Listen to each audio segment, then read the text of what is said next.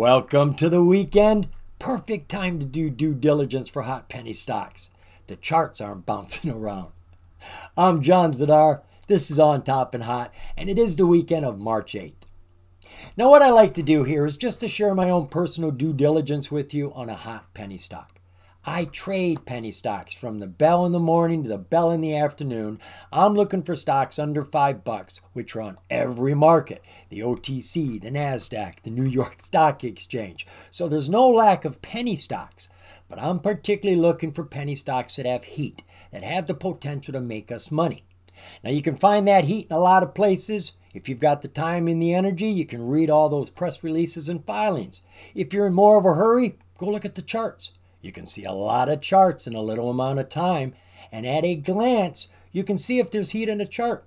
You can see a blue tsunami across the bottom of the chart. That says there's volume coming in. You can see a breakout setup. You can see a fall and a bounce. These are all signs of heat, of a chart that's ready to run. When you find a chart that has heat, then invest the time going through all those filings and press releases looking for a hot piece of information. You find a hot piece of news to go with your hot chart, you've got yourself a hot penny stock. And these are the sort of stocks I like to share with you, and I got one for you right now. This is CHRO-Chromocell Therapeutics Corporation, ticker CHRO. This is a biotech. Right? Been a long time since we've looked at a biotech. I actually can't remember the last one we looked at. I think I got sidetracked into AI. But I got to tell you, folks, biotechs and biopharmas are always making money. Every single day from 7:20 in the morning to 9:30, I post all the pre-market runners, all the stocks that have news. And let me tell you, more than half of them are biotechs and biopharmas. When the news comes out, they run early, pre-market. There are some huge runs there. Well, this stock came on the market February 13th, and she came on around $6, $6.50. And then, like most IPOs, she fell after she came on. She came down about 40, 50%. She's down there around $3.50, looking like she's ready to bounce. And that, too, is par for the course. After these IPOs come on and they fall, they hit a floor and they bounce, and then they start to run. And this company has just come out with big news. They've got their first licensing deal. So it's a good time to be taking a look at CHRO-Chromocell Therapeutics, ticker CHRO. She finished today on Friday just under $3.54, and she dropped just over 2%. Now, this is a penny stock on the major exchange, which comes with benefits. First off, there's no transaction fees with major exchange stocks. You can buy the shares and sell the shares for free. You can trade at pre-market, aftermarket. You can never do that with the OTC. And as I said, these biotechs and biopharmas, when news comes out, they run early, pre-market, and they run hard. Not to mention there's a lot more oversight on those major exchanges. You're not going to go through all the BS that you go through on the OTC. And there's a lot more money and a lot more volume on the major exchange, so you're going to get a lot more activity. So, what does CHRO-Chromocell do? Well, I do have a description here, but I want to give you more information than they give us here. So let's jump on over to their website. Bouncing over here to the company's website. This is chromocell.com. So they tell us here that they are a clinical stage biotech company that's focused on developing and commercializing new therapeutics to alleviate pain. Every biotech and biopharma is making medication for some condition, some disease, and there are always a certain amount of people with that condition. But everybody has pain. Nobody is excluded. So they are working with the biggest market they possibly can. Our clinical focus is to selectively target the sodium ion channel known as NaV 1.7 as well as other receptors in the NaV family. Okay, I am not a physician, I'm not a scientist, but I'll do my best to explain this. We are looking at pain receptors, the nervous system, and the NaV 1.7 shows up whenever there's pain, or it doesn't show up when there isn't pain. There is actually a congenital disorder where people can't feel pain, and there is a lack of NaV 1.7. And people who have excessive pain have an excessive amount of NaV 1.7. So the company believes if you can block the NaV 1.7, you can stop pain. NaV 1.7 has been genetically validated as a pain receptor in human psychology. Genetic studies have shown that families with certain inherited NaV 1.7 modulation consistently show a pathology of not feeling pain. A NaV1.7 blocker is a chemical entity that modulates the structure of the sodium channel in a way that prevents the transmission of the signal of pain to be perceived. Our goal is to develop a novel proprietary class of NaV blockers that targets the body's peripheral nervous system. Initially for, and I am not going to try to pronounce that name, I've tried over a dozen times and I can't get it. They call it EM, a rare condition that primarily affects the feet and less commonly the hands. It is a burning pain that affects the extremities, causing severe redness and increased temperature that may be episodic or almost continuous in nature. So they tell us that they are really working on 3 types of pain: this EM, neuropathic pain, and eye pain. And now they are also working with acute pain and migraines with the new product that they just got in this licensing deal that we're going to cover. Now, to get a little more information, I'm diving over here to their deck, a presentation. This is a digital brochure that talks about the company in general terms, making it real easy to understand. And I'm not going to go through all of it, but I do want to share a little more information with you. As I said, this company came on the market February 13th, and this is when they came on. They made about $6 million, and they put that $6 million to good use. They had lots of things they could do with their trials and their drug advancements, which is what they are doing. Now, they came on with a low float, and then they had some resale shares of about $3 million. These are shares that the insiders owned before they came on the market, and they added those to the market. And they are accounted for. You're going to see those when we look at the filings. They fell into the Form 4s. Now, their compound is called CC8464. This is their NaV block. And they are working, as I said, on 3 pains right now. Now, this EM, this is a very important one. This could get out there first. Now, this is a rare disease. Very few people have it. So why would you make a drug that you're not going to be able to sell a lot of? Because it's opening the door. This compound, CC8464, works with all kinds of pain. But they have picked this one rare disease because there's no other drug out there for this disease. If they can prove that this drug works on this disease, they will get what they call breakthrough designation, orphan designation, meaning there's nothing else out there to help these people. So we're going to help, meaning the FDA, we are going to help push this drug through. We're going to make it fast. We're going to make it easy. We're going to get it on the market as soon as possible. Once that drug is on the market, you can then bring it back in and say, you know, this drug is also good for headaches, backaches, toothaches, and you add these extra conditions. If you add them all at the very beginning, it extends your trial. You got to prove it works for every single condition that you're listing. But if you list one, get it approved, then bring it back, the new condition doesn't have to go from the very beginning of the trial. It starts way up here and it gets through much quicker. So if they can get this approved for EM, that opens up the door for a lot of others. But they are also working on that neuropathic pain and eye pain. And we are going to take a look at the news where they have this new sublingual spray for acute pain and migraine headaches. What we're talking about is a spray that goes under your tongue, and it is absorbed very quickly, virtually as fast as inhaling. We're talking about a matter of minutes, you can stop your pain. You can't do that with pills. You take a pill, it takes 30 to 45 minutes for it to go through your entire digestive system, get into the blood, and then start getting spread around. This works a lot quicker. They also have it so it can go into the nose as well. Now, what's really exciting is that they have just got their compound, CC8464, out of phase 1 clinical studies, moving into stage 2. Phase 1 is strictly for safety. This takes about a year. Take the drug, Does it make you feel worse than better? Do you have serious side effects? If you can prove you're safe, you get through phase 1 in about a year and move into phase 2, which is for efficacy. This can take up to 3 years. This is the period in which you prove how well your drug works on the condition you say it can help. You get through phase 2, you move into phase 3. Phase 3 is where you pit your drug up against all of your competitors. The more competitors you have, the longer phase 3 can take. And this can take usually 5 years. But if you have orphan designation, you can get your drug approved a lot quicker because you don't have to prove it works better than anybody else's drug. Yours is the only drug that works. So right now, their compound has moved into phase 2. Now let's take a look at the management team here.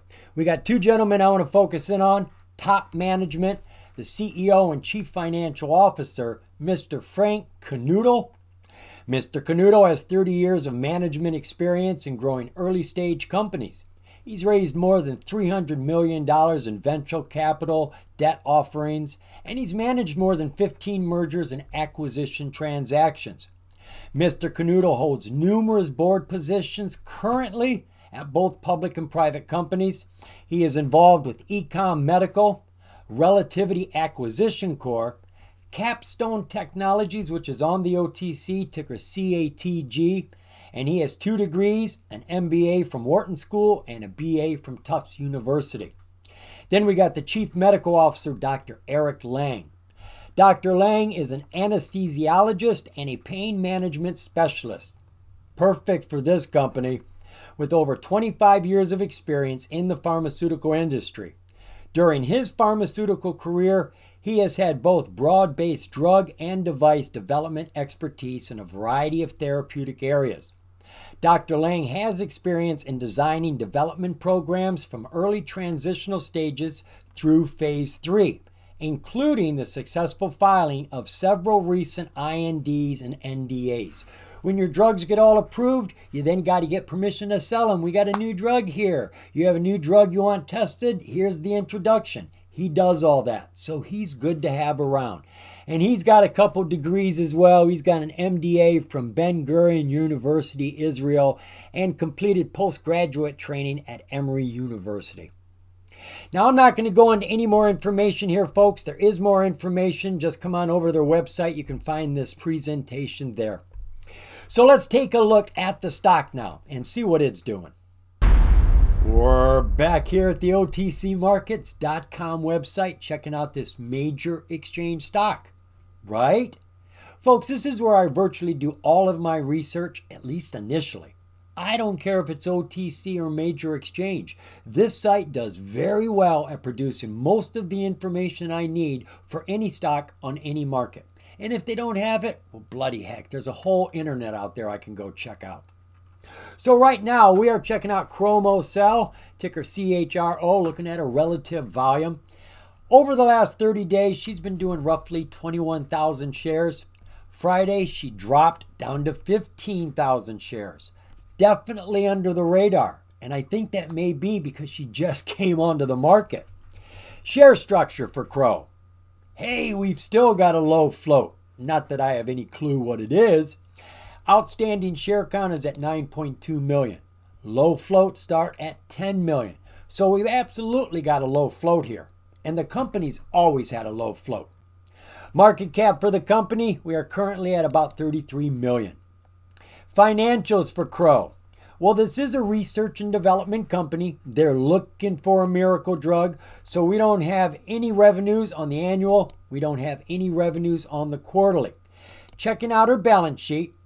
We've got some money in the bank. We got $22,000. We've got to add 3 zeros to any of the numbers on any of these charts. Total assets, $22,000. Total liabilities, ow. We have got 5.9 million. So our stockholder equity is actually stockholder deficit at this point of the game, which isn't surprising with most research and development companies. That's the way it stands. So we're holding 5.9 million in deficit right now. Now, let's go take a look at these disclosures. There's a lot of hot disclosures here, folks, and I'm not going to go through every single one of them. However, this all has to do with them launching on the IPO. They just came onto the market, which means now they're going to be getting a lot of attention, and that's what happened. They got a lot of attention from investors. These are all investments, every single one of these. These Form 4s are filed when the insiders acquire or dispose of the company stock. Well, remember those extra shares they put on the market? That's what these are. That covers that. Now, these SC 13Ds and 13Gs are always good news. These are new owners coming on board. They are investing enough money to buy enough shares to get a percentage of the company. If it is a 13D, that is a silent investor just giving his money. If it is a 13G, this is an active investor who wants to play a role in the company's growth. And as you can see, these have all come in since she's come onto the market. Most of them have been here just in the recent month. So we have a lot of attention being focused on this company right now by outside investors, big investors. Now let's take a look at that news. We've got some news, but because the company hasn't been around very long, we don't have a lot of news. All this news is about the IPO closing and them getting their $6.6, almost $7 million, which they're putting to work right now. Then we had a piece of news come out on the 27th of February.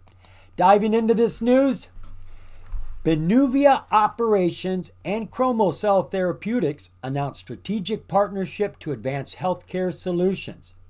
Pennybois, a leader in pharmaceutical innovation, and CHRO-Chromocell Therapeutics, a pioneer in the development of non-opioid pain treatment therapeutics, are pleased to announce CHRO-Cell's first development and license agreement. Under the agreement, the company has licensed a sublingual formulation of dialphenic spray for the treatment of acute pain. Now that's the name of it, dialphenic, but it breaks down into two different sprays, one for the nose called rizatriptan, and then one that goes in the mouth. This one is called ondansetron. You know I'm tearing those names up. They tell us here that under the terms of the agreement, CHRO-Cell expects to develop clinical programs of one or more of the licensed products within 18 months. During 2024, CHRO-Cell intends to complete the development and the business plans for each of the three compounds with the expectation that the development would commence following the completion of the review by the FDA. Then, Pennybois will support these efforts by providing the manufacturing and the supply services, thereby establishing a synergistic partnership that is expected to accelerate the path to market for innovative therapeutic options. So we got a few things going on here. It turns out that Pennybois has some spray that goes into your nose and into your mouth called diclofenac that this company has gotten a hold of that helps with pain relief. But Pennybois is also going to manufacture and help with supply services as well. This sounds like a great deal right here. Joining forces with Pennybois represents our first new step forward in our mission to build our portfolio and develop novel therapeutic solutions addressing pain treatment and related conditions with non-addictive drugs. Together, we believe we are poised to make a profound impact on the lives of patients around the world. Now here in America, folks, opiates are making a lot of money. They're making trillions of dollars and they are costing society trillions of dollars in the damage that they are doing. But as long as they make big money, cheap drugs just aren't very appealing to the businessmen in America. But the rest of the world, not everybody pays for their drugs. All of your socialist countries like Australia, Canada, the UK, all these countries pay for the drugs themselves and give them away for free, basically, to their citizens. So they're going to want drugs that don't cause harm to their citizens, that don't cost them money to fix. They're going to want drugs that cost less. They're going to want drugs that are efficient. So this company's got a lot of potential. Non-opiate painkillers are a market that is just waiting to explode. Now, as I said, they've only been on the market for, well, about a month now, and they did drop, and I think they're at a floor right now and are about ready to come up. Not a big chart, but let's go take a look at it nonetheless. Jumping on over here to my free trading platform, Thinkorswim, we are going to chart CHRO-Chromocell Therapeutics, ticker CHRO. Now, not that it's necessary, I have this opened up to a 6-month, 4-hour view. That is her entire chart, right? She came on the market, oh, my bad, not February 13th, February 16th. So I sit corrected. She came on the market on the 16th, hitting a high of $6, which I believe is what she opened up at. And she has been falling ever since, hitting a low on March 4th of $3.16. Jumping back up and creating this support right here at $3.25. She's been bouncing off of that, just going sideways. We've had a new SMA come onto the 4-hour chart, our 20-day SMA, but the price isn't paying any mind to it. Our volume is very light right now. Things aren't looking too bright, but there is a light at the end of the tunnel. Look at our oscillators. This is our PPO, percentage price oscillator. A lot like your MACD, but the MACD uses the whole price. Your percentage price oscillator, that's right, uses a percentage of the price. Well, you read these two the same. You want that blue line on top of the other line and climbing. Well, this is very depressed, but she has quit falling, laid on the floor, and she is now so slowly, ever so gradually pushing up. That's all we need, a change of trend, a change of direction. Our MACD has already had it 3 days ago. She had a crossover. You can see she's climbing. And our RSI bounced off the floor of 30 and it's currently at 39. So she's climbing too, though she's pretty chilly down there at 39. Take a look at our 20-day 1-hour view. Not a lot of difference, a lot of extra bars, same track. But what we see here is we've now got a 50-day SMA on the board. She has been working to get on top of the 20, came down, bounced off of our resistance, and it looks like she is above. She sure is. She is way above our 20, just underneath the 50-day SMA. Oscillators are still looking like they're in recovery, like they want to start climbing. PPO is pushing up, getting ready to get on top of the pink line. Our MACD is on top of her line, just getting ready to cross the floor, the signal line, and we've already got a green bar there showing us positive pressure. And our RSI is still climbing, coming from 39 up to 51. Still a little chilly, but it's warming up. Now let's dive down to our 5-day, 5-minute.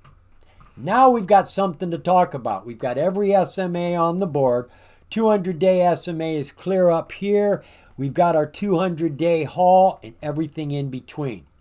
So we had a high 5 days ago of $3.82. She was above the 50-day SMA. Crashed down to the low of $3.16, under everything, including this resistance.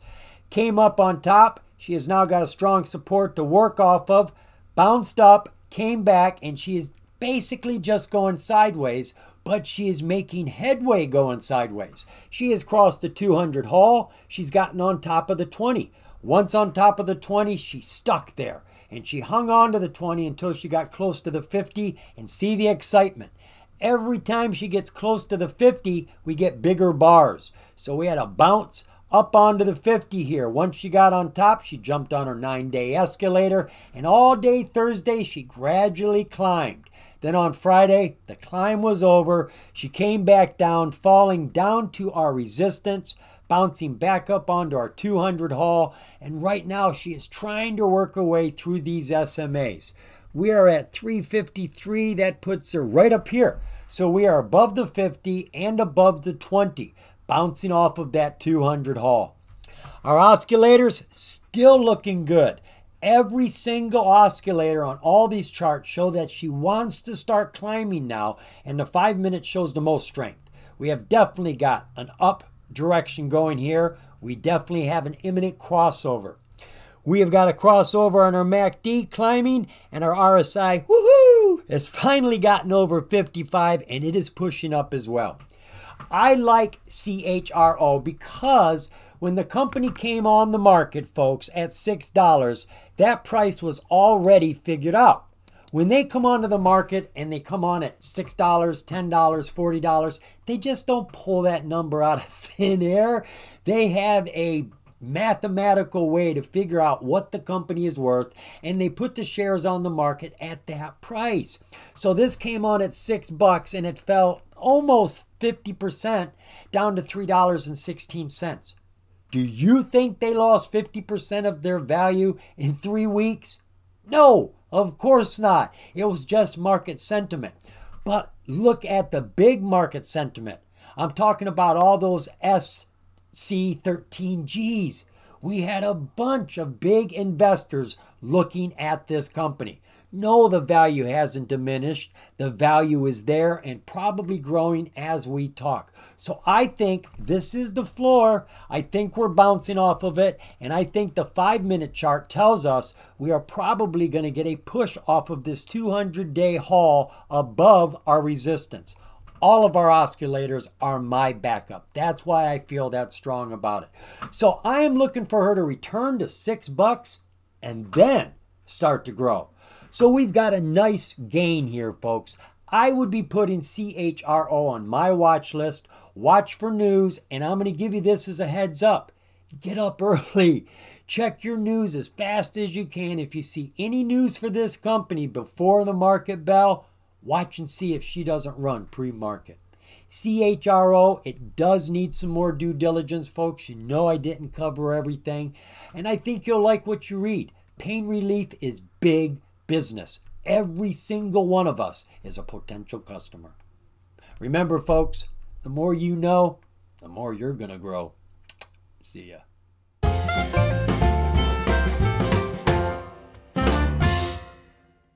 Ba-da-ba-da-ba-ba-dum, ba-da-ba-ba. Ba-da-ba-da-ba-ba-dum, ba-da-ba-ba. Dee-da-dee-da-doo-doo-doo, ba-ba-dum, bow. Bow, bow, ba-da-dee-da-doo, bow, bow.